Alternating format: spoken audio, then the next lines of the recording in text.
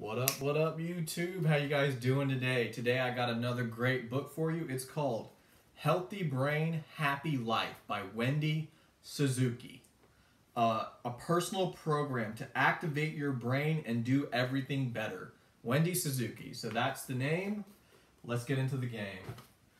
So this book is, every book I go into has 3 layers, and this book is no different. So this book, I get into the core concept, which is the main idea of the book. Then I get into the theory, and then I get into the 3 action steps that you can take to apply this knowledge from the book. So Healthy Brain, Happy Life. So what this book is based on is the idea of neuroplasticity and the idea that an enriched environment equals a healthy brain. And a healthy brain equals a happy life. So, what is an enriched environment? They actually did this study with different rats, right? They took one group of rats and put them in an empty cage. Very sad, very sad. And they took another group of rats and put them in what you call Disney World for rats, right? They had other rat partners, rat buddies. They had a bunch of toys. They had different things they could do. They had plenty of interaction.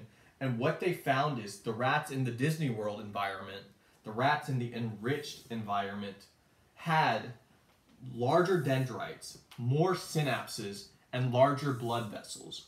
So let's just get into the theory real quick. So the theory is, what are these various parts of the brain?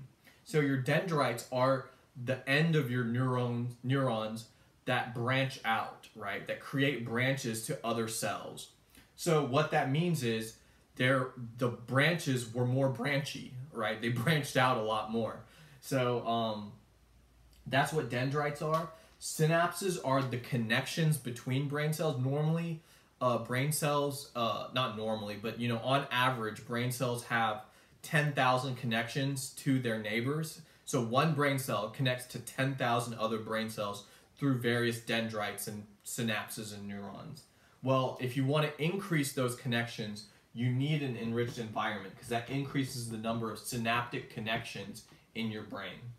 And also it increases the blood vessels, the size of the blood vessels in your brain, which means that your brain is better at delivering oxygen and nutrients to the various parts of the brain. So that's the basic theory behind the enriched environment. It's very simple. I'm simplifying it a ton. But all of these lead to happiness. A bigger, healthier brain. You want a sexy brain. That's the goal, right? Happiness. So, she found from various personal experiments, Wendy Suzuki found from various personal experiments and the scientific literature, that living in an enriched environment as humans, we can have bigger, sexier brains. So that's the goal, right? So what are 3 action steps that you can take to make this happen in your life, right?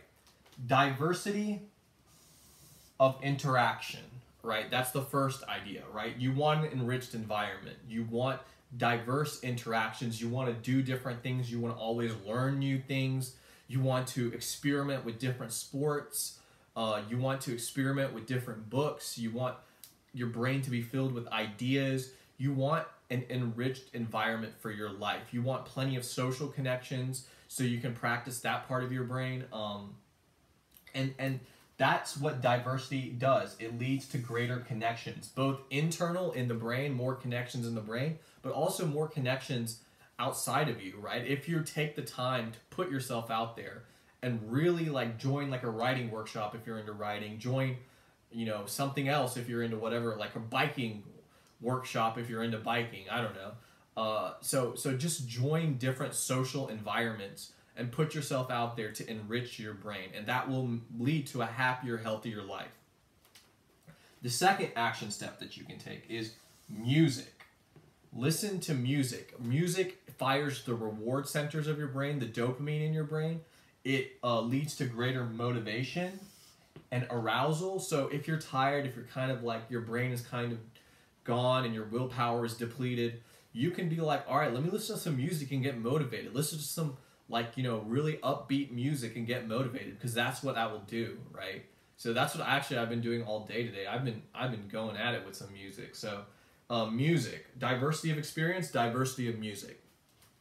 And finally, the third action step that you can take is intentionality, right? Intentionality. Most people think that meditation and exercise are two separate categories, right? They both, if you do one each individually, they both improve the brain. But did you know that you can meditate and exercise at the same time? That's through your intentions, right? Set intentions to exercise, but also be intentional about when you exercise. When you're running, do you just experience the world? Are you aware? Or do you just let thoughts run through your head as you're running, doing your exercise, right? I mean, it will benefit you, but definitely you want to mix meditation and exercise together. So, yup, that's the basic, short and dirty version of Healthy Brain, Happy Life by Wendy Suzuki. Enriched environments. That's what this whole book is about. Put yourself in an environment. Put your body in an environment that has you thinking creatively and doing different things. And that will create a healthy brain, which will create happiness. So that's my little talk for today. Have a good one, guys.